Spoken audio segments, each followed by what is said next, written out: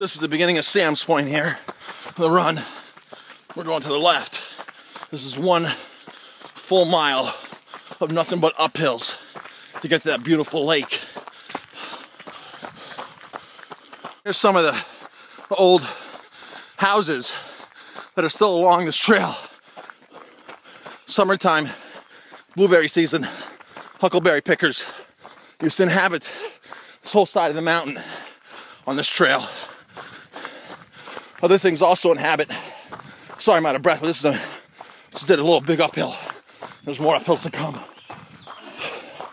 But Justin and I encountered a black bear right here last year.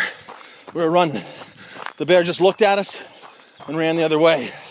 So, gotta be careful when you're out here. All sorts of wildlife.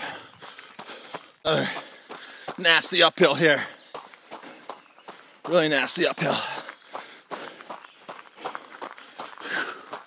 Yeah. Gotta regulate your breath. The gravel everywhere, so you can't lose your grip. Blueberry bushes everywhere. So we're approaching mile 1. We're still on a slight incline. Here's the killer though. This is our last uphill.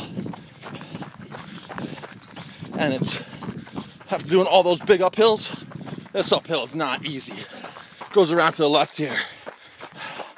I usually never have a strategy here. Sometimes I just give it my all and sprint it as much as I can.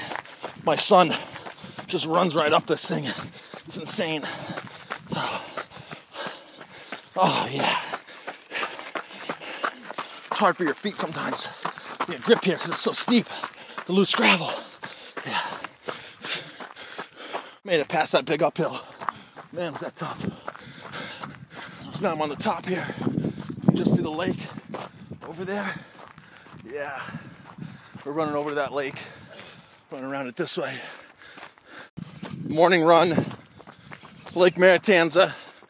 Up on top of Sam's Point. This has got to be the best place in Ulster County. My favorite run. 3-mile loop. First mile's major uphills, but it's all worth it because after that you reach the lake here, which is just beautiful. The top, there's a little duck family out there. There's a mom with 1, 2, 3, 4, 5, 6, like 7 babies. Really, really cool. This is the joys of running in the wilderness like this, up here in the beautiful Schwanguk Mountains. Eric's ahead of me, I gotta catch up to him now. There's more ducks out there, a few yards away.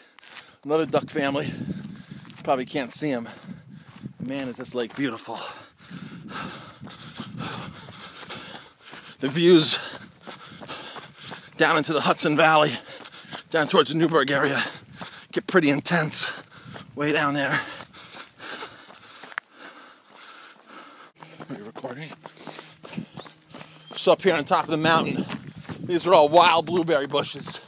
There's miles of them up here on top of the mountain. You get into some of the flat parts on the open part of the mountain. It's all you can see.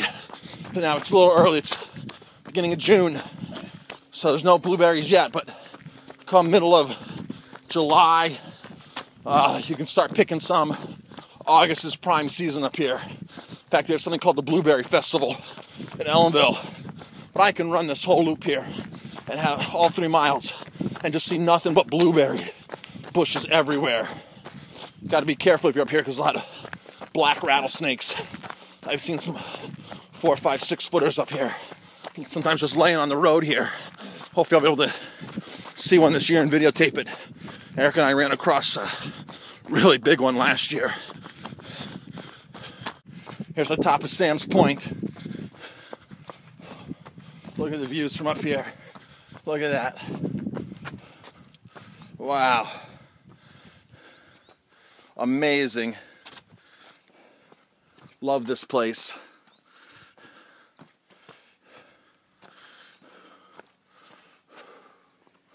See all the way down to New Jersey, High Point, New Jersey. Pennsylvania way in the background there. So, Sam's Point is filled with a little rabbit right there. Look at that. Big rabbit. So Sam's Point is filled with 1 mile steep uphills to get to the lake. Now we're approaching our downhill here.